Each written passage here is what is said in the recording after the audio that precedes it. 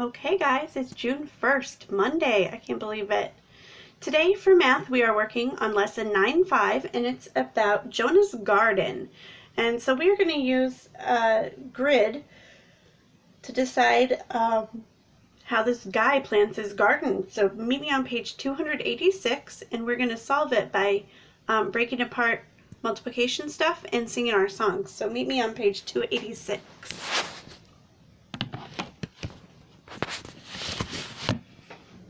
Okay, so here's what we've got. We're starting here on page 286 where it says math message. Jonah's garden is a rectangle with 16 rows for plants. Oh, rows go left to right. Rows go that way. He wants to plant two sections, one with 10 rows of carrots and the other with 6 rows of beans. Okay, so 10 rows carrots, 6 rows of beans. Okay. Partition the rectangle and label the sections carrots and beans to show how Jonah could plant his garden. Okay. Partition means to break it into parts, and label them carrots and beans. Okay, so what do we know about how many rows of carrots he needs? He needs 10 and 6 of beans. So let's first check this. They said this rectangle has 16 rows for plants. So let's go ahead and label those with 1 through 16. So 1 row, 2 rows, 3, 4, 5, 6, 7, 8, 9, 10, 11, 12, 13, 14, 15, 16. Yay! Again, they go left to right. So this is 1 row, 2 rows, 3 rows, all the way down to 16. All right, so we need 10 rows of carrots. Well, then I'm going to make that pink. So I can just look down now that I've numbered it, and you guys can catch up too, number it, 1 through 10. This first chunk is going to be carrots. So this pink one is going to be carrots right here. It says label carrots and beans. I got the yawns.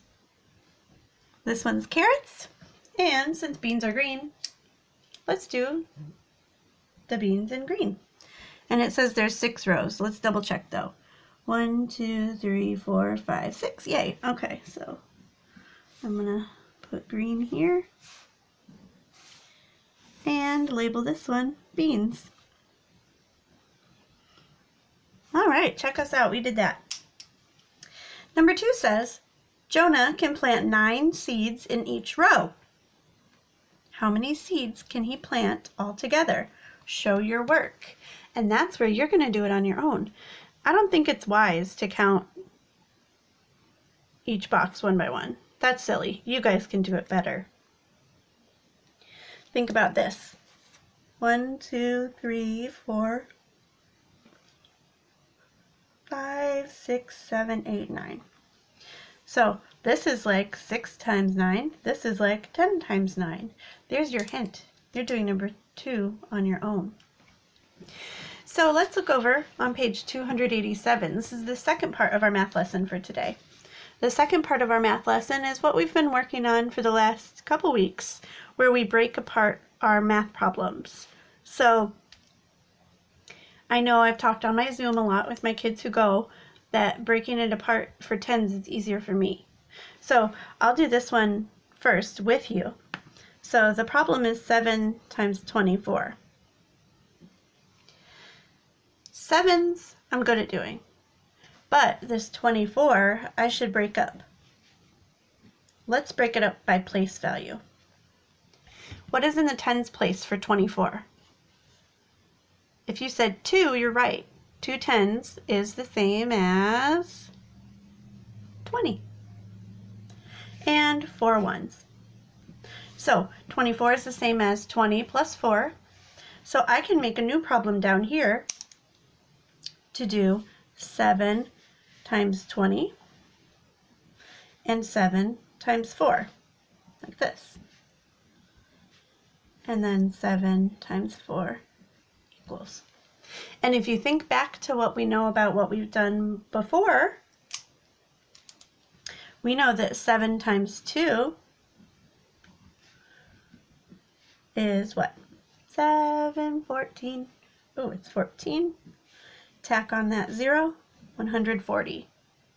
Then 7 times 4, 7, 14, 21, 21, 28. Add those two together. I'll write it big over here. 8 plus 0 is 8. 4 plus 2 is 6. 1 plus nothing is 1. 168. So instead of having to write it really, just show me your work instead. So I mean, if I were to do the I can statement, I can break 24 into 20 plus 4 and then just do it that way. So you guys are going to work on these right here. You're going to do number 2 and number 3 on your own, and you can just show me your work that way. And we'll talk about it in our Zoom tomorrow. Okay? So make sure that you work through these. Look back at your book to help you. You got this.